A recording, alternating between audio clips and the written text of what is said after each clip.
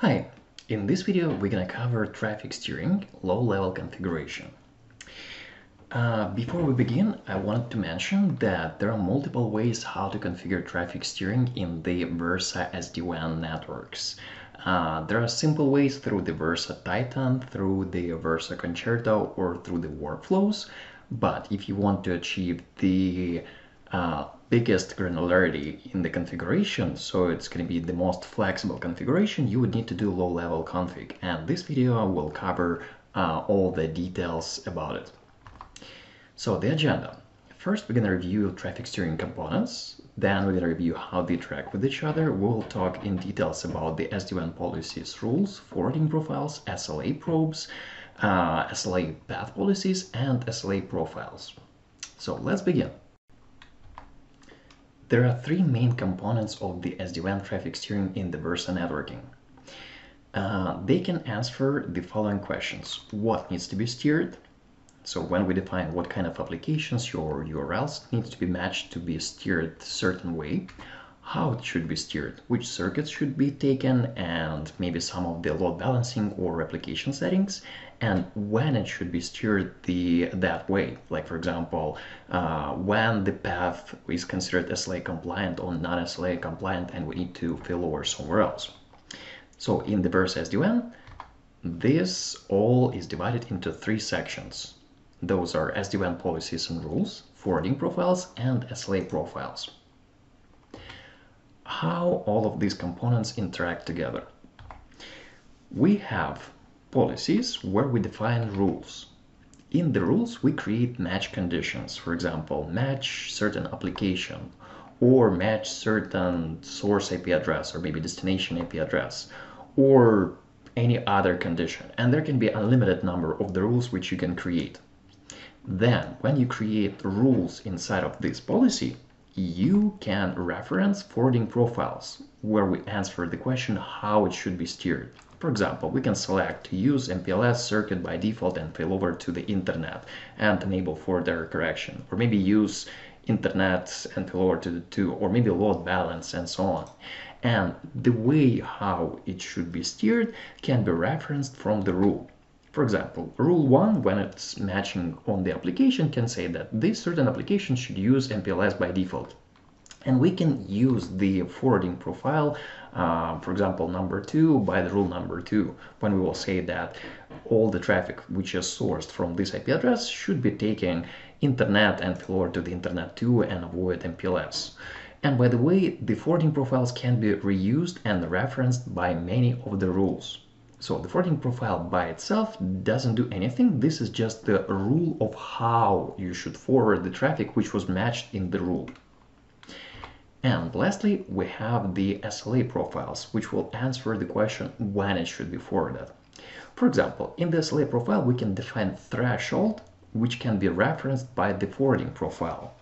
One of the examples, the higher threshold can be the delay, when we can say that in the forwarding profile 1, if the MPLS path is below 1% packet loss or 2% packet loss, and when it's less than 100 milliseconds, it is SLA compliant and we should use MPLS. But if the MPLS becomes more than 100 milliseconds or more than 2% packet loss, we should fail over to the internet. And once again, the SLA profiles is just the thresholds which can be referenced from any of the forwarding profiles and can be reused multiple times. Now let's go and review in details SD-WAN policies. First of all, there can be only one SD-WAN policy which is active at one point of time. In the SD-WAN policy, we can have unlimited number of the rules, but the policy which will be applied on your device can be only one. All SD-WAN rules are directional, so you can create separate rules for the forward flow and reverse flows. Also, rules have very strict order, so there can be multiple rules, and the first rule which matches the criteria or which answers the question what is going to be steered, that one is going to be executed and all others will stop evaluation. you can define to steer the traffic, or maybe to even drop it, or even maybe to skip the rule if the conditions are not right. And of course, SD-WAN policies and the rules can only be applied to the transit traffic. What this means that it can be applied only to the transit traffic? It means that if you will originate some traffic from the SD-WAN device, it cannot follow the SD-WAN rules. Only something that traverses through the burst SD-WAN can be used in combination with the rules and the policies. If you generate traffic from the box itself, it will never match any of the policies or rules. Okay, now another thing. You cannot apply SD-WAN rule to the reverse flow, which is not going toward the SD-WAN. We will go into the details of what it is and how it is in the future slides. For now, just take it for granted. And now, first we need to review what are the flows and what are the sessions. Imagine that we have Versa OS device, SD-WAN device, which is placed somewhere, and we have certain interfaces and certain zones. So we have internal zone with the internal interface, and we have external zone with the external interface. And we have client and the server connected to those interfaces accordingly. Now, the client initiates this session to the web server or to any other server, so it sends the request. The server replies with the acknowledgement and they establish session. So from this task, we can derive that the blue line shows the forward flow, the yellow line shows the reverse flow, and the green is the session. So we have forward flow, reverse flow, and we have the total session which is established between this client and this server. Now, how our devices identify the forward and reverse flows. Let's take an example. Let's say that we have host 1 and host 2 which needs to establish connection to each other. And host 1 establishes connection through the SD-WAN branch 1, so the traffic goes through the SD-WAN engine 1, it goes through the internet somewhere to the SD-WAN branch 2A and goes to the host.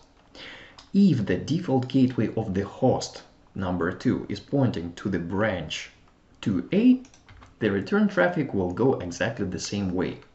And from the perspective of the branch 1, we will consider yellow and green flows as the forward and reverse flows as it's shown on the graph in here.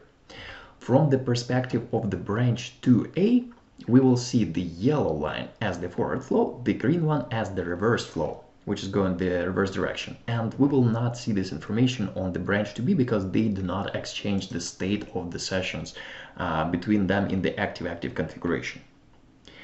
Now let's review another example. Let's say that in this example, the host number 2 points its default gateway configuration to the branch 2B. In this case, when host 1 establishes connection to the host number 2 and the return traffic goes back, it will go through the branch 2B, and from the perspective branch 1, we will see yellow flow as the forward, green one as the reverse flow. But from the perspective of the branch 2A and the branch 2B, we will see both of these flows as the forward flows. This is because the SD-WAN device and SD-WAN engine on each of these branches will define any first matching of the communication between two hosts at the forward flow. As we didn't see any traffic on the branch 2B to be initiated initially, we considered that this is just the initiation of the session and it will be considered as the forward flow on the branch 2B. Now, the rule configuration inside of the policies can be derived or can be separated into three different sections. Those sections are name, second is going to be the match criteria, and the enforcement of what we're doing with this match criteria. Let's review them in details, each of them. The rule section will have only the name and the description. So technically you can reference this rule or just name it somehow and make it a description for what kind of traffic you creating this rule. In the match criteria section, It's going to be the source destination, headers, appliances URL, applications URL, user groups, forwarding profiles, and so on. For example, in the source and destination, you can match traffic based on the source zone, destination zone, maybe source site name, or maybe destination site name. You can use the source and destination addresses, so multiple ways how you can match the traffic. In the headers section, you can match traffic based on the service list, so basically on the tuple 5, where we can define services, just like in the Linux etc services, where you have the list of the well-known ports. So this is going to be the same etc services file, which will just show you well-known applications such as HTTP or maybe DNS, DHCP, and so on and so forth. Also in here, you can match based on the IP version, so you can match only IPv4 or IPv6 traffic. You can match based on the DSCP values from the QoS. Or maybe you want to match based on the TTL value, where you can specify that only traffic which has exactly this time to leave in the IP header should be forwarded a certain way. And also on this screen, we can create a scheduler when this rule will be active. For example, you can say that only during business hours on the weekdays this rule should be active, or maybe only during the weekends, or maybe during certain hours at night or at day. So you can define your own schedulers and the time frames when this rule can be active. Another way to match something is we can do this based on the deep packet inspection and the application list, where you can define or select from the list of 3,500 applications that we provide. Or you can do the same based on the SaaS application groups. Another match condition which can be used is the URL category, or you can define your own URLs which will be matched to steer the traffic a certain way. You can also define to steer the traffic for different users differently. So you can select certain users when you have integration with the LDAP, or maybe with the Active Directory, or maybe even created local users, and define that that specific user and traffic from that user should be forwarded a certain way. Another way to match is by the forwarding class. So when you use combination of the QoS and the SD-WAN, if you want to just do the match on the QoS and then steer the traffic according to the QoS settings, you can use the forwarding class match criteria in the rules. Once again, if you're not familiar with the QoS configuration in the Versa, it's better not to use it. So this menu is more like for the advanced users who well understand what is the QoS, what are the forwarding classes, and how to use it. Anyway, the match operations. When you use multiple match criteria within the same match category, for example, in here I defined source address, source prefix 1 and source prefix 2. This will be treated as the OR condition. So whether it's going to be matched based on the first prefix or the second prefix, in any case, it will work. Work as the match condition. But if you select conditions in the two different windows, for example, we select something in the source address and maybe something in the source zone together, they work as the AND condition. It means that in this case, this rule will work only when the source prefix and the source zone together match, or another source prefix and interface LAN zone will match together. The same will work with all the match conditions in all of them. So if you specify the match condition in multiple places, all of those places needs to match in order for this rule to be matched and work with the enforced condition. Lastly, let's talk about the enforcement. So the enforcement, what we can do after the rule was created. In the enforce menu, which is the last in the rule creation, we have 4 subsections. Those subsections are going to be forward subsection, monitor subsection, logging, and TCP optimization. In case of forwarding, you can select whether to forward traffic or maybe you want to block it. And also you can specify the forwarding profile which should be used for this match traffic. The next top IP address and routing instance we'll review on the next slide, but for now let's switch to the other sections. In the monitor section, you can define what should be monitored for this rule to be active. So let's say that you define that your traffic should be steered across internet with the failover to the MPLS, and you can monitor some address on the internet. When you see that the monitor doesn't work, you can select the action, for example, to skip this rule and go to the second rule next to it. So that's where the monitor can be used, whether this rule should be active or not. In the logging section, you can specify where to log information about the traffic steering and which events should trigger the logging of information. Events can be like never log anything about the traffic steering, or maybe when the SD-WAN priority or SLA priority changes, or maybe circuit changes. So you can specify this in the logging event section. And in the TCP optimization, we can define how to optimize TCP traffic. So of course, for the TCP optimization is not part of this video. Probably it would require a separate video which would last like minimum an hour to explain how the TCP optimization works. But for the future reference, you can use TCP optimization from this menu. Now, as I promised, we will go into more details and discuss the next hop IP address settings on the next slides. There are two ways how you can steer the traffic which is not destined to the SD-WAN. You can steer the traffic through the SD-WAN policies rules, which can be reached through the services menu, SD-WAN and policies.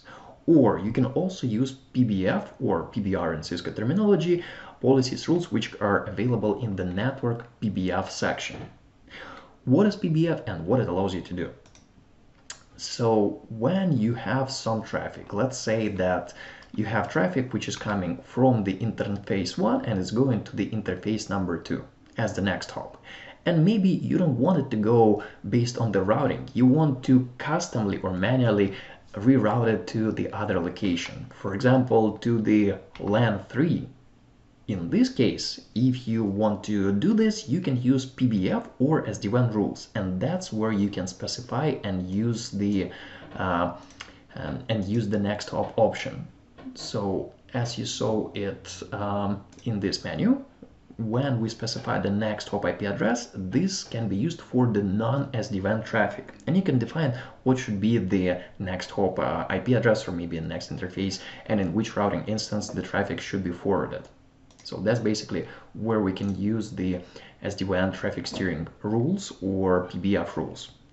They can you cannot use simultaneously two of these components. So you cannot create SD-WAN rules for non-SD-WAN traffic and PBF rules together. As soon as you create a single PBF rule, all the SD-WAN rules for non-SD-WAN traffic stop working. This is hard-coded inside of the system, so only SD-WAN rules in the for the SD-WAN traffic will work, but PBF rules, which are created using next hop setting, will stop working. So you either configure everything in the SD-WAN, or you configure PBF rules in the PBF and SD-WAN rules in the SD-WAN. Now, about the rules and about the forward and reverse flows. SD-WAN traffic can match, for the SD-WAN traffic, you can match based on the forward and reverse flow to define how to steer each of them. But for the local traffic, which is not going to the SD-WAN traffic steering rules can work only with the forward flow, but it cannot work with the reverse flow. And of course, you can use SD-WAN rules to block traffic instead of just using next generation firewall. So this will be achieved by just using the action deny flow. So you can define which applications you want to match, and then you can just say deny flow. Technically, it can be used interchangeably with the next generation firewall. Of course, NGFW has much more features and much more conditions, but if you just simply need to block certain application, you can use it with the SD-WAN traffic steering rules. Now, the rule order. So here is an example of the configuration where we have the SD-WAN config, we have policies and the rules inside of this policy. And in this case, we have two rules. This is just an example of how it will work. The first rule is matching based on the HTTPS. So it's basically matching all the traffic on the port 443. The second rule is matching based on the Facebook application. So in this case, when we use rule number 1 and rule number 2, rule number 2 will never be matched. This is because all Facebook traffic is always using port 443. Because the rule number 1 will always be matched first, the top rule will always be matched first, we will match based on the port and we will never even go to the Facebook.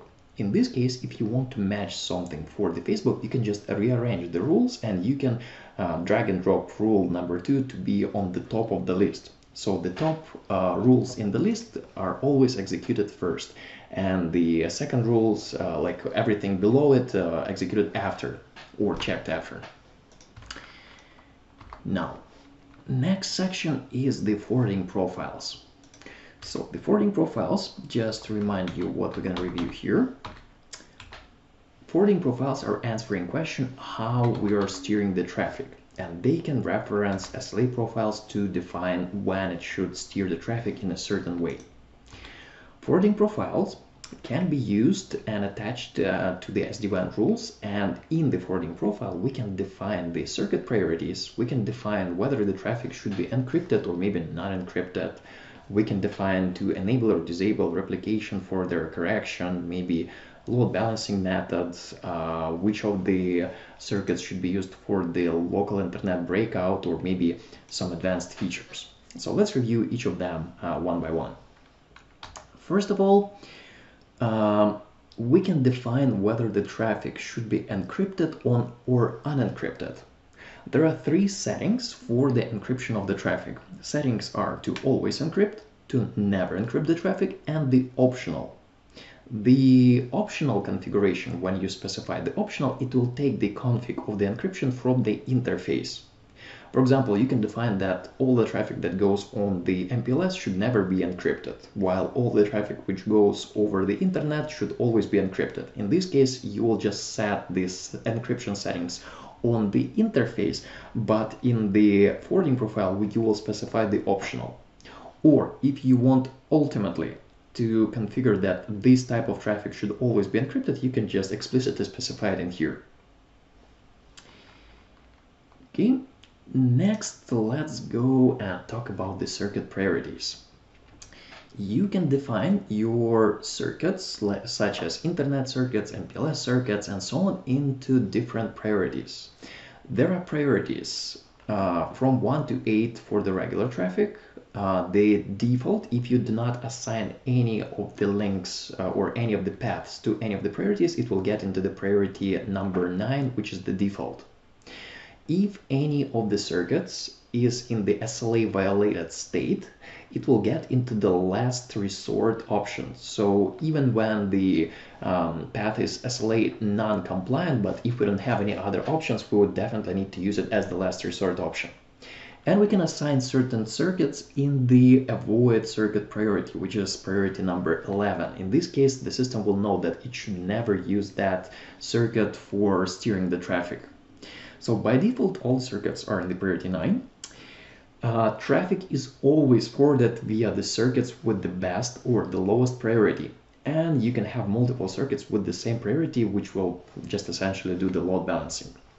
So on this screenshot, you can see that in the forwarding profiles, in this second screen, we have the circuit priorities. And here you can just add your priority rules to create association between the priority and the combination of the circuits.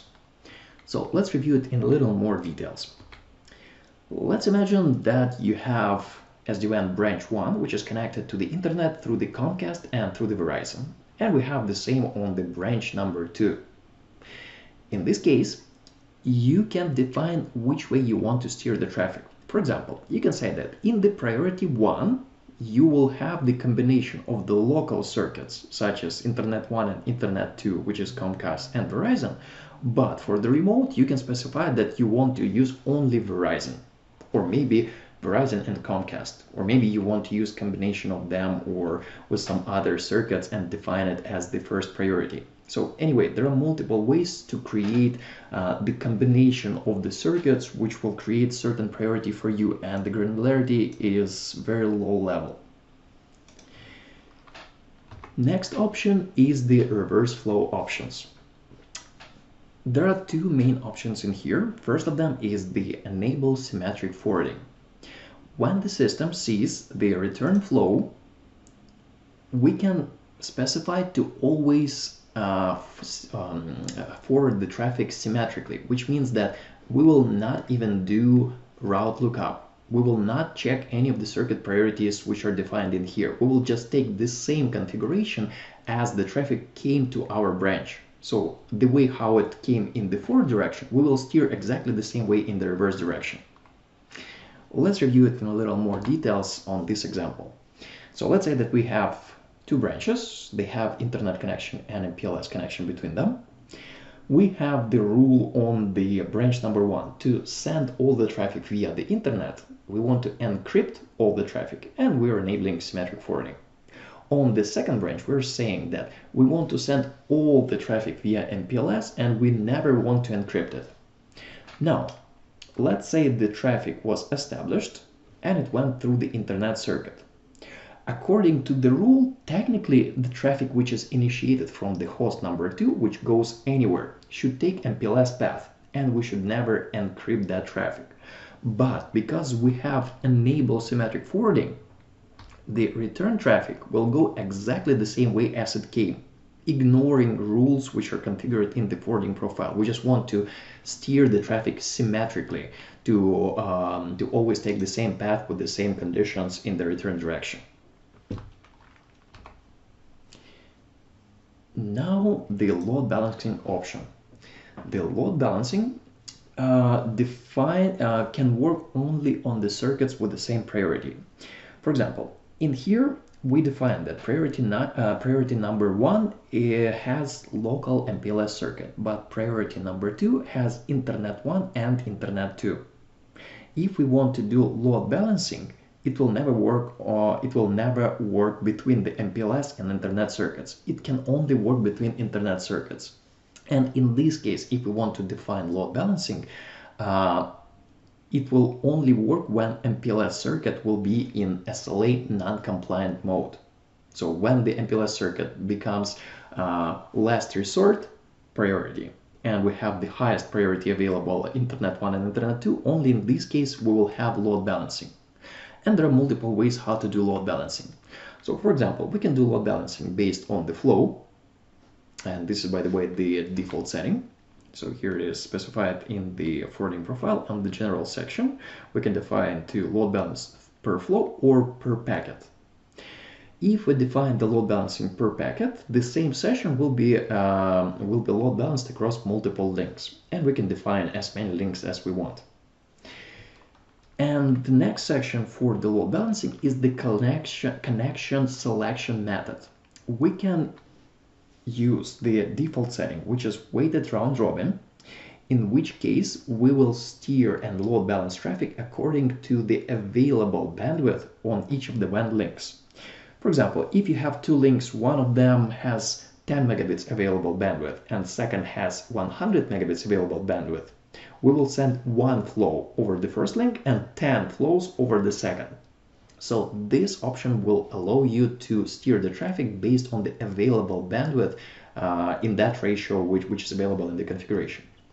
Or we can select the connection selection method as high available bandwidth, which will always send new sessions over the circuit which has the most available bandwidth available for us. Next section in the forwarding profiles is the recompute timer. The default value for recompute timer is 300 seconds. What this parameter controls? It controls how frequently or how often we will reread the forwarding profiles and apply it to the existing rules, or maybe to the new rules. For example, if you do not have, or if you have a very big recompute timer, and if one of the circuits becomes SLA violated, we will re-steer the traffic only when the recompute timer is going to be out. Recompute timer controls basically how we do load balancing, which circuits we should use, whether we want to enable a replication or not enable it. And it's not recommended to set the recompute timer for very low values. Like for example, the lowest value is 5 seconds, but it's not recommended to set it to 5 seconds, because If you apply it to the hub device, which has a lot of traffic, and it will very frequently recompute this, it might overload the box or the SD-WAN device. The next setting is the evaluate continuously. The evaluate continuously setting controls whether we should reapply the settings from this forwarding profile for the existing sessions. If you don't have this selected, we will just define how the traffic should be steered when the session begins, and we will never take into account the SLA violation of any of the circuits. So if you want existing flows to be re-evaluated every recompute timer, you need to specify evaluate continuously. Next, let's review the replication, what it is and how it works. So this animation shows you when we have traffic between the New York and Santa Clara offices. We send packet number 1, packet number 2, for example, it was lost somewhere. Packet number 3, once again, was received on the remote side. Packet number 4 goes and everything is good. And then again, something happens with the packet number 5 because of the condition of this link and it wasn't delivered to the remote side. So that's what will happen if we do not use replication. But if we enable replication, the traffic which will be sent between New York and Santa Clara is going to be duplicated or replicated across multiple links. And if one of the packets is lost on one of the locations, it will still be delivered over the redundant path. So we will always make sure that the traffic is always delivered on the remote side. Okay, so as you can see here, for example, packet number 5 was lost on the broadband, but it was still delivered over the MPLS. Now, the configuration of the replication, once again, is controlled in the forwarding profile, and there are multiple settings which can be enabled. For example, replication factor, the implicit value is 2, which means that we will replicate the traffic over 2 links with the highest priority. In this case, actually with the lowest priority, which will be like the highest in the hierarchy. The default setting is to replicate over 2 circuits. We can make the replication maximum over 4 circuits in this configuration.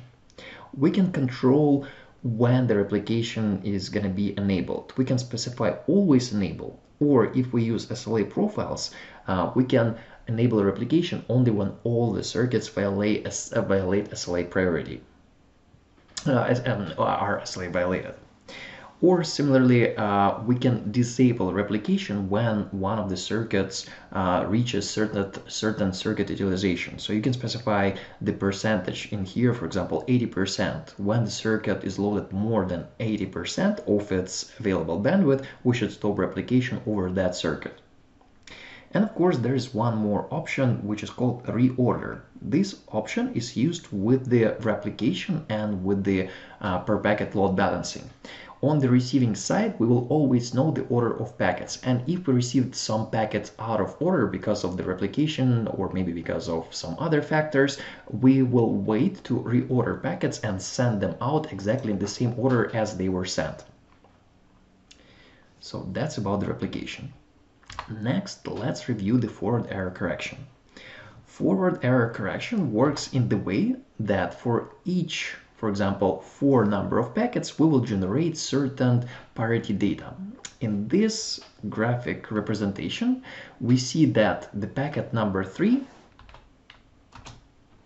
was lost. So we have packet number 1, 2, and packet number 3, for example, because of the packet loss on the link, it was lost. But because we sent parity data for the number of packets which was sent, out of that packet we can recover the lost packet. It works exactly in the same way as the principle for the RAID 5 if you worked with the storage systems. The configuration for the forward error correction is configured in the forwarding profile. In here you can enable it, and in the enabled section, when you enable it, you can specify first of all the maximum of the number of the packets for which we will generate forward error correction packet. The implicit default value is 4 packets.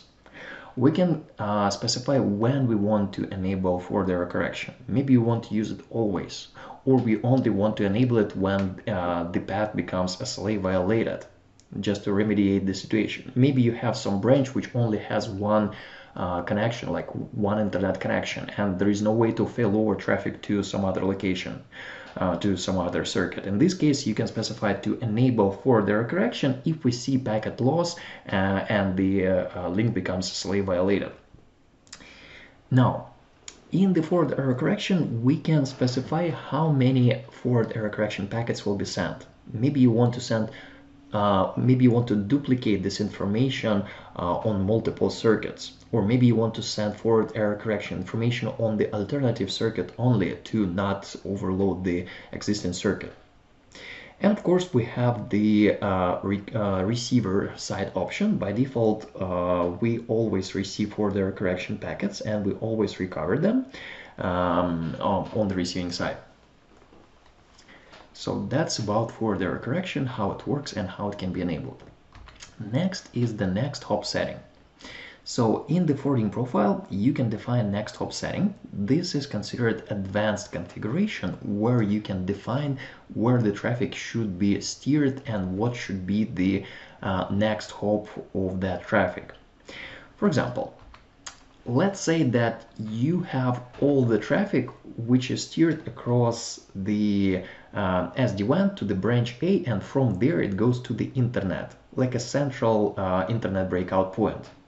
But for certain traffic, for example, for the Office 365, you want to make sure that the traffic should go only via the local circuit.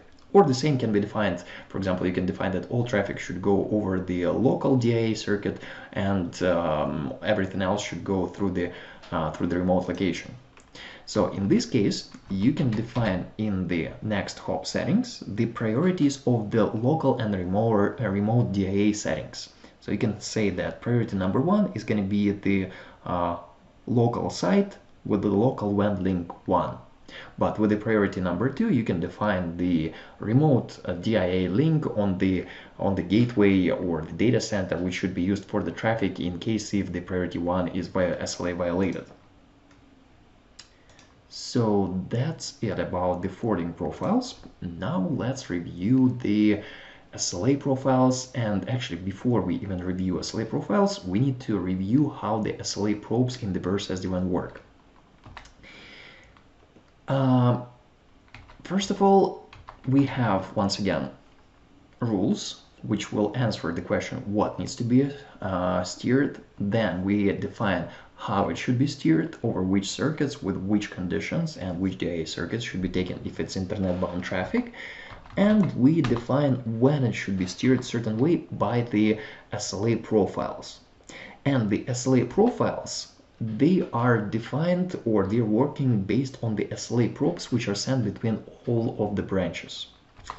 By default, we send SLA probes between each of the branches and each of the available paths every 2 seconds. This can be changed, so you can define as frequently as you want. You can even say that you want to send SLA probes in the sub-seconds, or you can define to send them every like 10 or 20 seconds, so it's up to you. Each of the probes is actually using protocol Y1731 for the probes encapsulation, and all the probes are going to be IPsec encrypted. This is purposely done so hackers or intruders cannot identify whether it is SLA probe or maybe it is the actual traffic, because the attack may be to block all the SLA probes, and in this way all the traffic will go through a different path, which for example is going to be beneficial for the hacker or intruder. By default, all the SLA probes between the branches will be marked with the DSCP value of the expedited forwarding. And each of the probe is approximately 200 bytes in size. If to be more precise, is 194 bytes over IPv4 and a little more than 200 bytes over IPv6, just because of the size of the IPv6 header. Now, to graphically illustrate how this works, let's imagine that we have 2 branches and they have 2 connections between them. Internet and MPLS connection. So the branch A by default will send probes to the branch number 2 every 2 seconds, and we will receive a reply from the branch number 1 right away. So as soon as branch 2 receives some SLA probe, it will reply right away to the branch number 1. But at the same time, branch number 2 will also send SLA probes to the branch number 1. So they will simultaneously probe each other. And once again, locally we can control only how frequently we send SLA probes, but we cannot select how frequently the branch number 2 will send SLA probes. So we're just sending, and the replies are automatic. They're just coming right away, so we cannot control how we're sending replies. We can only control how we are sending our own SLA probes. Now, there is a second type of SLA probes between branches and controllers. Each branch will monitor reachability to each of the controllers, and by default, every probe will be sent every 10 seconds. And once again, this can be changed. The probes used are exactly the same as between the branches, but in this case, it will be sent every 10 seconds, and we are marking those probes with the DSCP value CS6. So it's like one of the most prioritized traffic which can be in your network. Example in here, branch will constantly monitor controller every 10 seconds.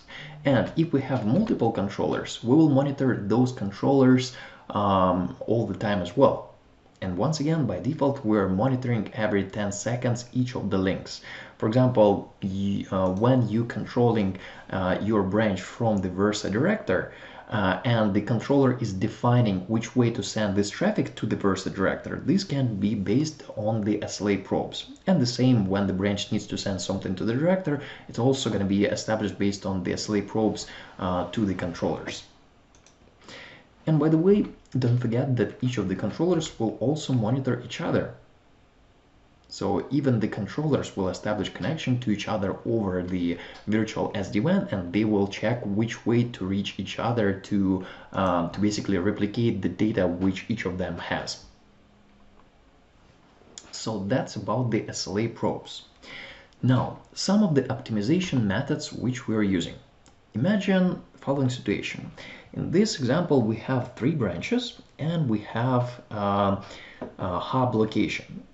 By default, we will send probes every 2 seconds from each of them to each of them if this is the full mesh configuration.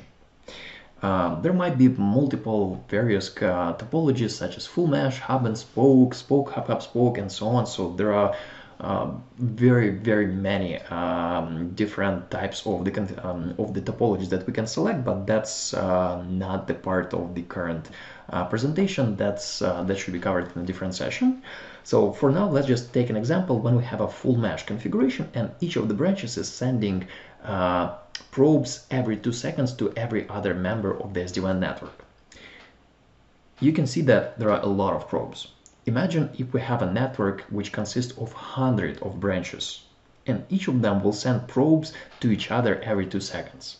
So if we have 100 branches, each of them has only one link, and we're sending probes every 2 seconds, it will take approximately 1 megabit of the bandwidth on each of the branches to just send SLA probes. This is a big amount, especially if you have like T1, E1 links. So basically you will load all that link with only SLA probes. And in the full mesh configuration, this is not a desirable configuration. So specifically for this, we created technology which is called adaptive SLA monitoring. How it works and what can be configured in the adaptive SLA monitoring.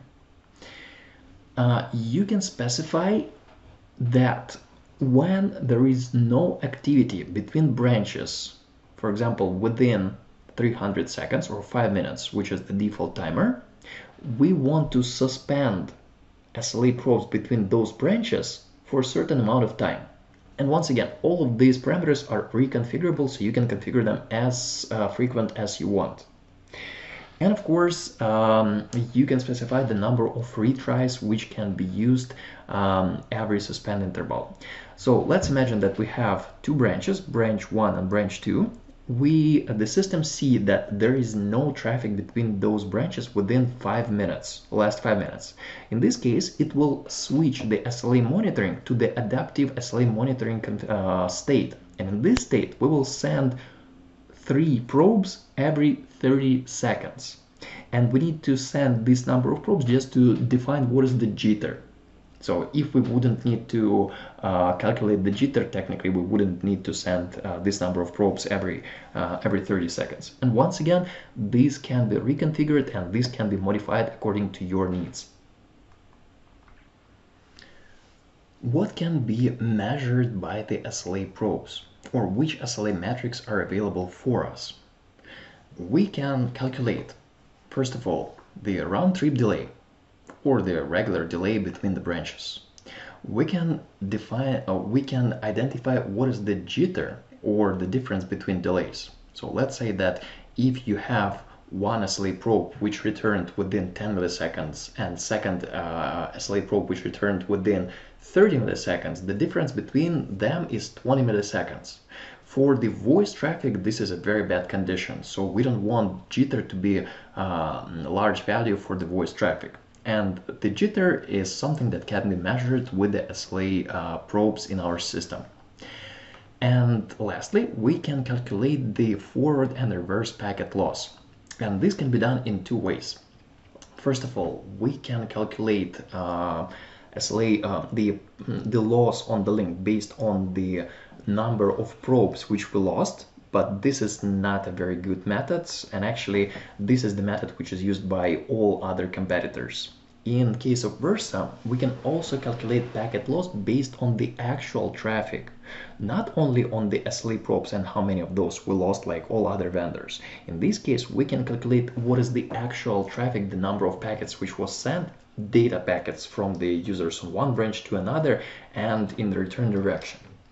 Just to illustrate how this works, let's see this example. So let's say that we have branch A and branch B, and branch A is sending SLA probe to the branch B, and inside of the SLA probe we will have information that, let's say that I sent you since the last SLA probe 100 packets, and I send them in the traffic class, for example, EF. So we're sending this information to the branch B, and in reply, the branch B will reply with the information. Hey, branch A, so you informed me that you sent me 100 packets, but I only received 98 packets, which means that there is a 2% packet loss in the forward direction from the branch A to the branch B. So this information is going to be sent to the branch A in the return information. And once again, this is something that only Versa can do. There is no other SD-WAN vendor which can calculate the packet loss based on the actual traffic. So this is a very big distinguisher for the Versa SD-WAN solution. Now let's review SD-WAN SLA path policies, what it is and how it is used. So SD-WAN or SLA path policies control how frequently you will send SLAs between branches. So you can configure in the path policies frequency, adaptive SLA parameters, QoS settings for the SLA probes, how many probes are going to be sent to each peer, and so on and so forth. Path policies, when you create them, they can be reused for multiple paths. We will review this later. But now let's just go into a little more details of what can be configured in the path policies in the Versa SD-WAN. So first of all, you can define each of the branches and assign it to the individual spoke groups. By default, everybody is in the same spoke group, but we can redefine them and reassign to their individual spoke groups. Let's say that branch 1 and branch 2 is going to be in the group spokes, while branch 3 is going to be in the group mesh, and the hub is going to be in the group hubs. You can assign device to the specific SD-WAN group in the SD-WAN section, in the site configuration, in the group membership. So in here you can just add what is going to be the group for this specific branch. Next, when we create path policies, So let's say that we went to the SD-WAN path policies, we opened or created path policy, we opened the term inside of that policy, we can specify to which branches or to which groups we're sending SLA probes in this condition. So let's say that we want to create path policy only for the group mesh, or only for the group spokes, or only for the group hubs. So this can be defined in here. And once again, the system will check terms in the hierarchical order. So the first hit, first match. So it will first check the top rule, then the next rule, the next. So if you want to match specifically on a specific group, you should place that term at the top of the list before you will have a wildcard match. Now, you can apply path policies in the SD-WAN site configuration, where you will have SD-WAN interfaces which can be used for the SD-WAN traffic. So you can define that, for example, interface 0 and 1 are the only interfaces which should be used for the SD-WAN traffic. Or, for example, you can define that all of the interfaces should be used for the SD-WAN traffic for this specific tenant. And the information about the tenant is going to be at the top. The information about the interfaces which should be used in the SD-WAN for this specific tenant is going to be in here. And we will attach the SD-WAN path policies or SLA monitoring policies which are created in the path policies to the interfaces in here, which will define how the traffic is going to be steered. Now let's review where it's configured in the path policies, how we are steering and how we're sending traffic. As we just reviewed on the previous slides, in the path policies, when we create certain term, we can specify how we send traffic to the special groups, or we can also create special configuration for SLA probes which are coming from the local circuits to the specific remote circuits. So you can control how frequently you will send SLA probes, for example, to the LTE links, because usually customers don't want to do this very frequently, and that's where they can configure separate SLA probes which will be going to the LTE only.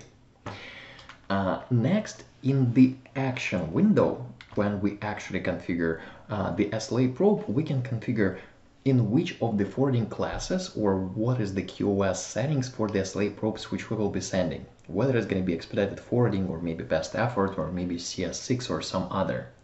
We can configure as many SLA probes as we want. So we can, for example, send not only one probe per 2 seconds, but we can send 2, 3, 4 probes, and we can define frequency for each of them.